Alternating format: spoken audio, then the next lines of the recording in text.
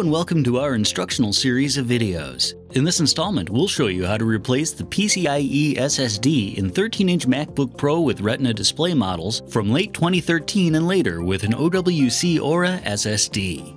We'll be demonstrating this upgrade using a late 2013 model. If you have a later model, you may notice some variances on the logic board and battery, but the SSD installation process is still the same.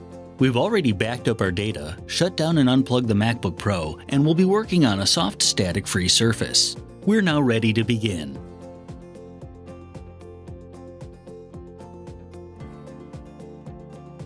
The first step is to close the MacBook Pro and flip it over. On the bottom are 10 5-point screws to remove with your pentalobe screwdriver. The two center ones on the hinge edge are different from the others, so let's remove those first. Next, remove the remaining 8 screws.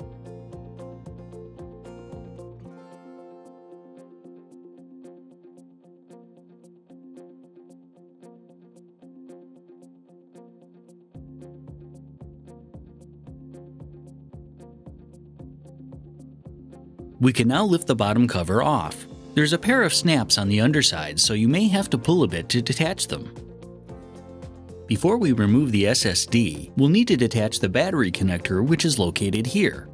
To disconnect the battery, gently lift up on the edges of the connector until it comes free.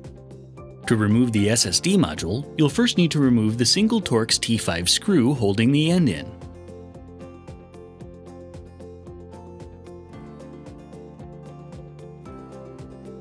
Once the screw is removed, you can gently slide the SSD module out of its socket.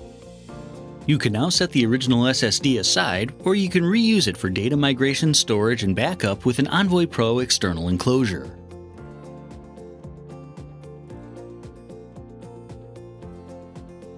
Depending on the model Aura SSD you have, there may be a heatsink or thermal pad on it, though it may vary in size, shape, and positioning. If your SSD has a heatsink or thermal pad, it's very important that you do not move or remove it, or else you risk damage to the Aura SSD and possibly your MacBook Pro.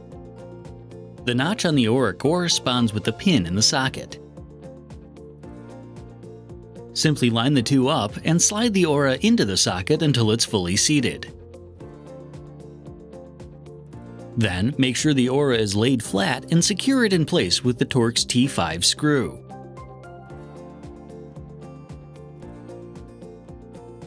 Finally, reconnect the battery by lining up the connector and simply pushing it back into its socket. You can now set the bottom cover back into place and push on it to re-engage the clips. We can now replace the screws that hold the bottom in place. The two screws without the collar on them are slightly shorter and need to be placed in the two center positions along the hinge edge.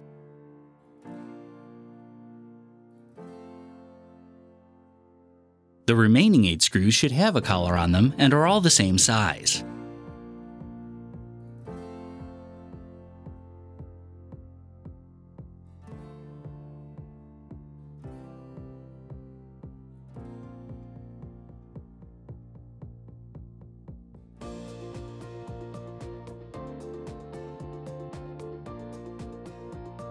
You may now flip your MacBook Pro over, open it up, and turn it on.